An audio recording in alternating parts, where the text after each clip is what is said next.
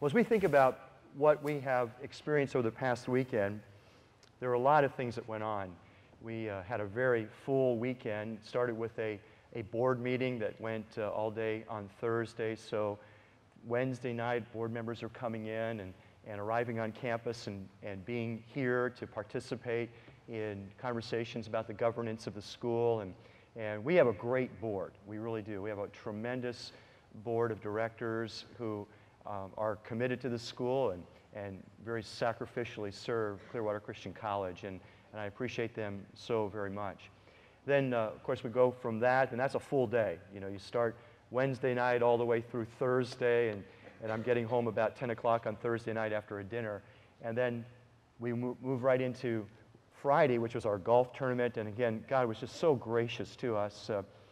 The advancement department, the team of people who worked there under Terry Wild's leadership, Dan Waring and so on. It looks like right at the moment we are going to realize about $92,000 from that tournament. And so we're just so grateful again to how God takes care of us and provides for that and through that. And the people that, what God is doing is He's moving the hearts of people to want to share their resources with us. And so what do? In response to that, we say, thank you, Lord.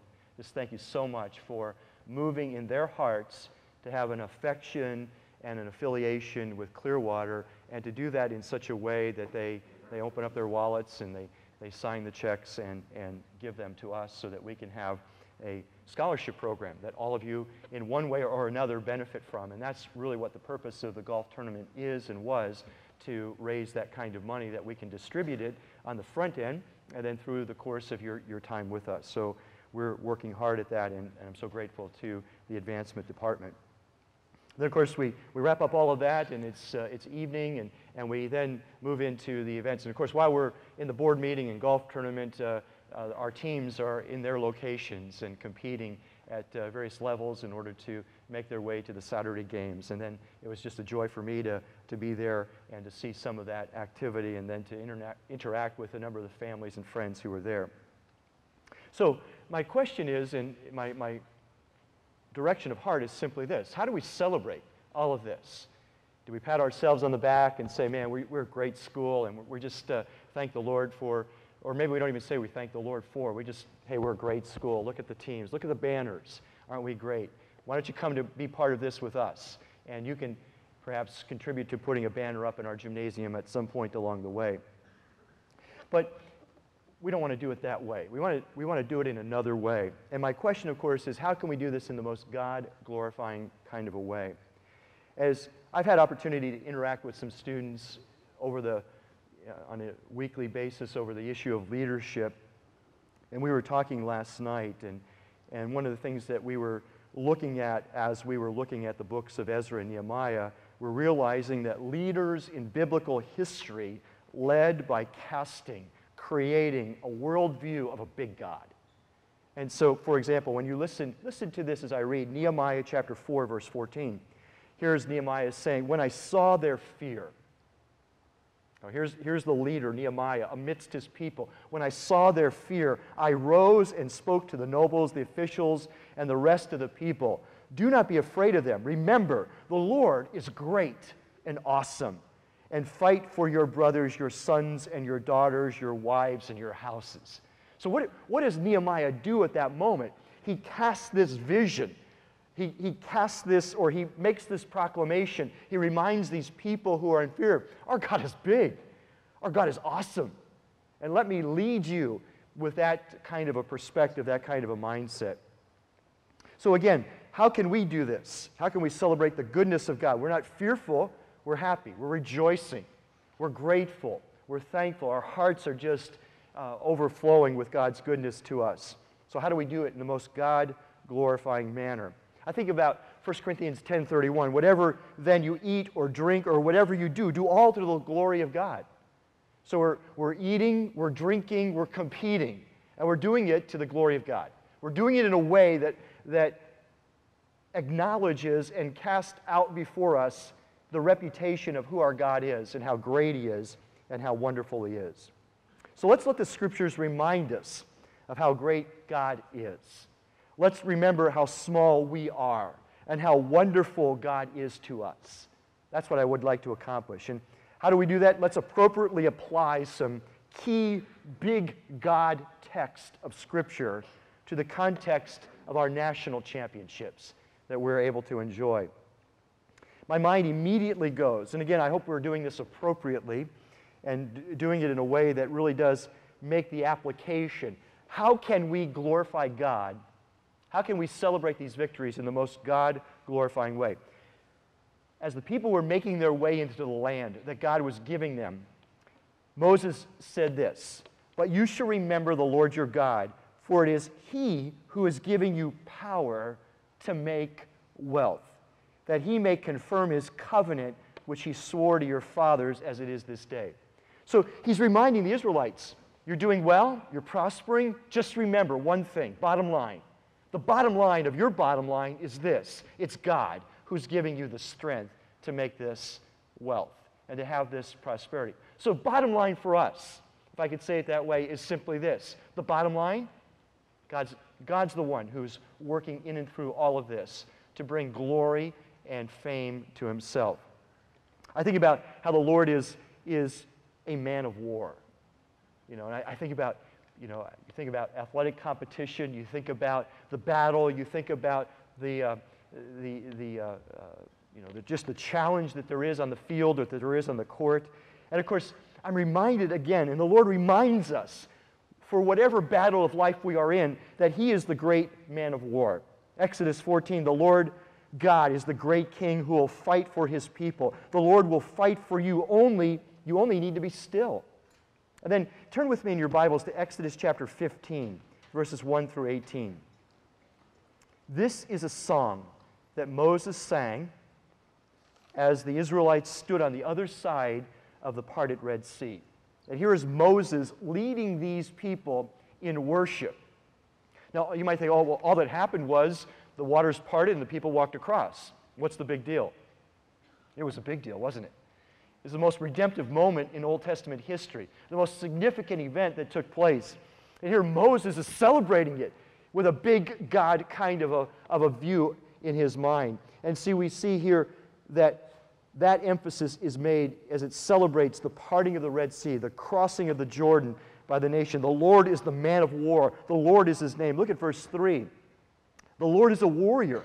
The Lord is His name. Pharaoh's chariots and his army He has cast into the sea, and the choicest of His officers are drowned in the Red Sea. The deeps cover them. They went down into the depths like a stone. Your right hand, O Lord, is majestic in power.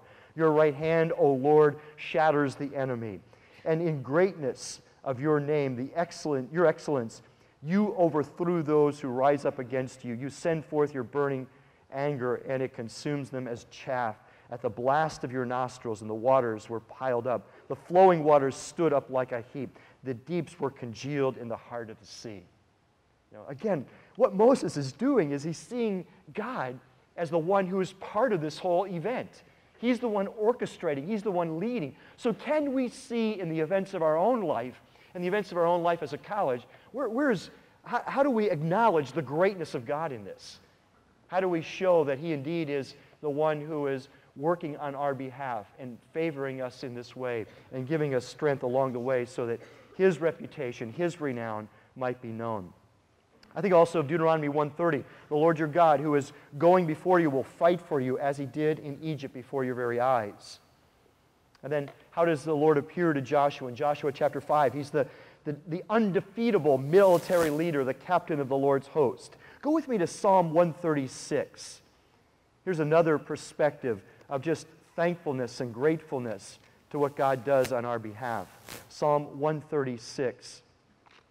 And here, as you look at the psalm, and if you have your Bible open or you've got some digital form of it that you're looking at it, you see immediately that what the psalm does is it takes a slice of Israelite history, and then between slices it simply says, for His loving kindness is everlasting.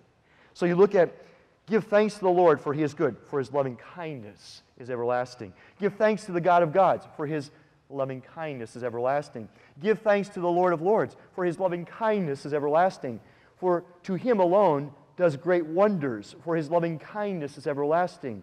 To him who made the heavens with skill, his loving kindness is everlasting. And so as you go all the way down through the psalm, you see creation, and you see the Red Sea's celebration. You see the protection of God through the wilderness wanderings. You see the settlement. You see all of these different slices of Israelite life being taken apart. And in the middle, it's for his loving kindness is everlasting.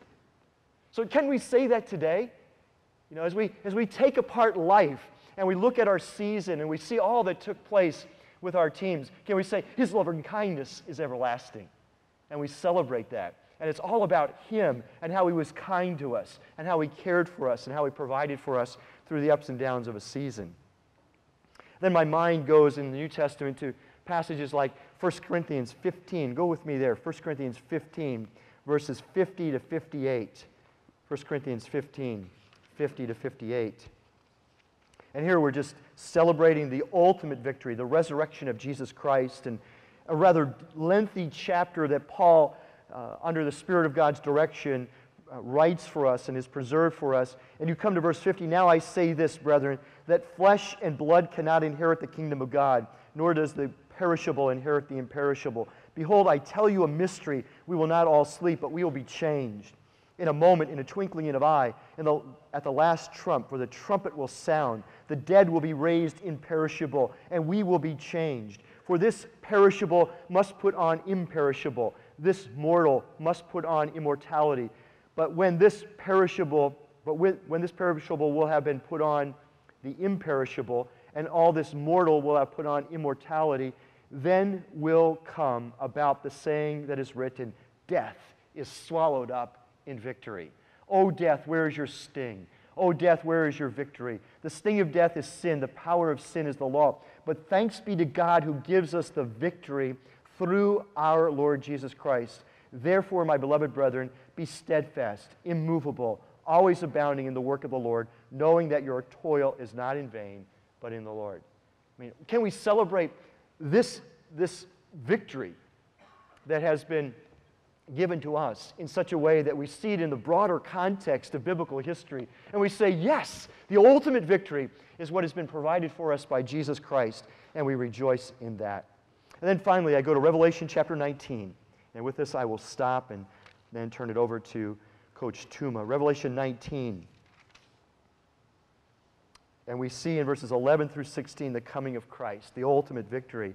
And I just love what we find here, and I won't read the whole statement, but then if you look at verse 15, from his mouth comes a sharp sword, so that with it he may strike down the nations, and he will rule them with a rod of iron.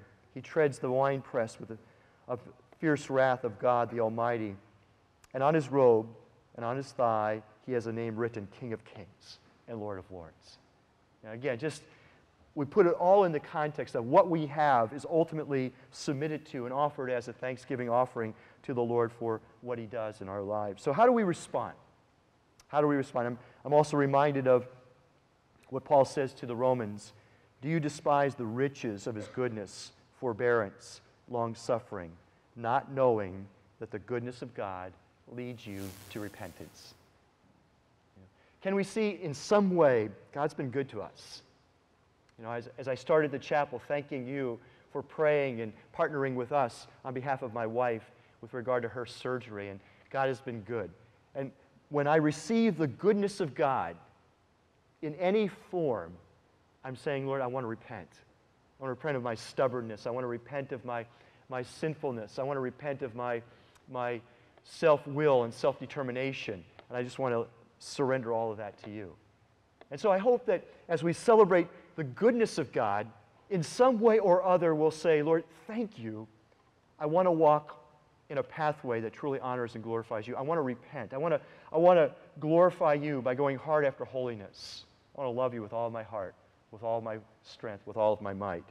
So, again, how do these victories pale in light of the ultimate victory of Christ over sin and death?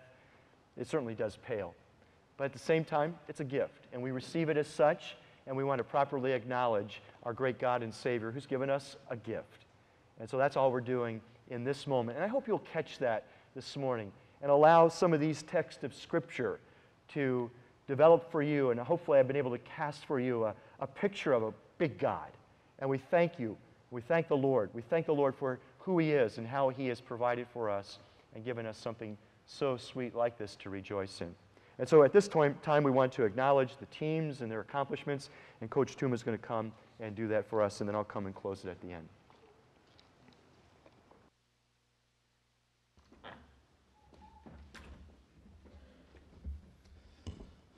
All right, thank you, Dr. Klem, for just a perspective on what this means, how to celebrate these championships. But we do want to take a moment and recognize the accomplishments of these girls and the efforts that they put in. So I'm going to ask both teams to come up. So introduce to you now the newly crowned 2012 Women's Volleyball National Champions. If they'd come stand up here. Give them a round of applause. I want the whole team to come up. I want the whole team to come up.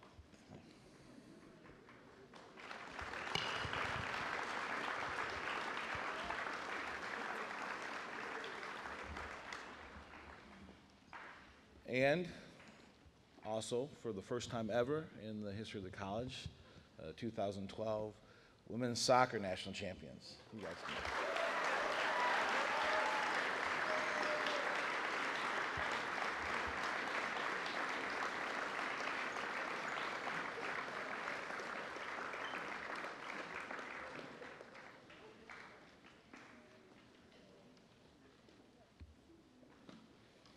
All right, I'm going to give just mention a few of the awards that were received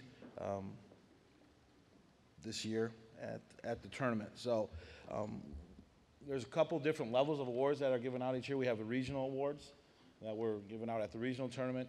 We have the national awards, the national tournament awards, and then All-American. The All-American awards will come later, and we'll wait to announce those when those results are in. But at this year's tournament, the volleyball team, who have just won their 12th overall national title and their 7th in a row.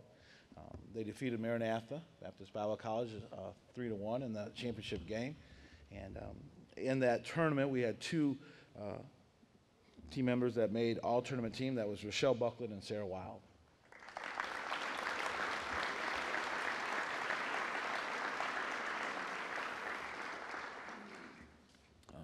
Again, for the girls, they won their game 4-1 in the national championship game. I was able to make it for most of the game there. It was an exciting game to watch. It was back and forth, and then they dominated basically, especially in the second half. So it was a great game and fun to watch.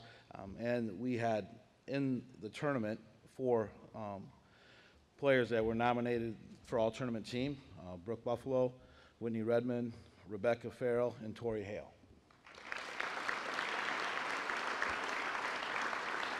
And Tori also was named the player of the tournament. So excellent job.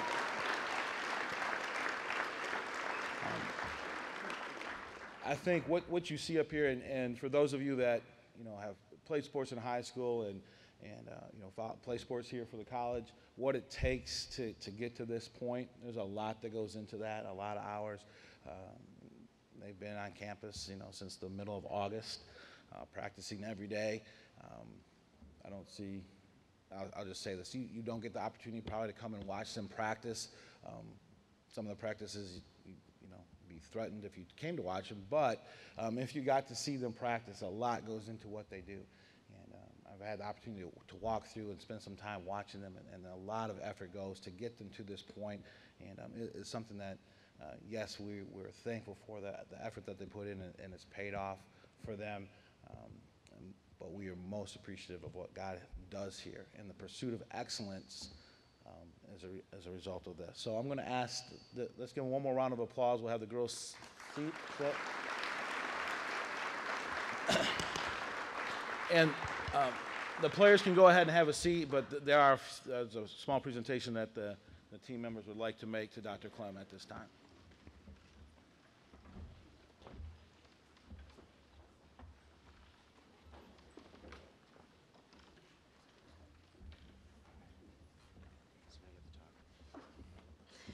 The women's volleyball team, as a representation of Clearwater Christian College, would like to present Dr. Klem with the 2012 National Championship banner.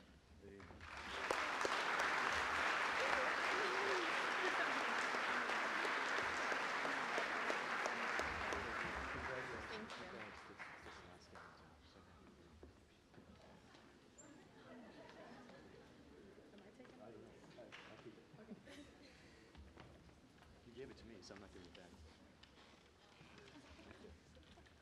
Who's going to be the spokesman? Okay. The 2012 women's soccer team would like to present the college with this banner.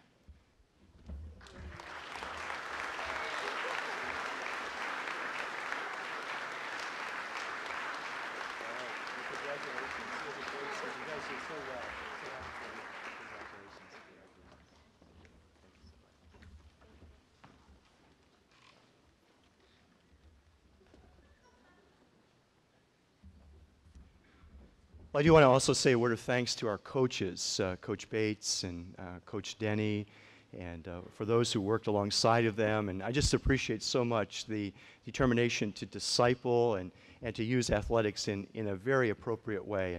And so we're grateful for the coaches and all the investment of time that they put in, and of course time away from family and travel and all those kind of things. So we're so grateful for that.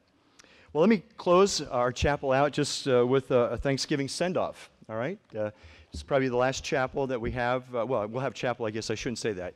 There is chapel Thursday and Friday, I guess. Is that right?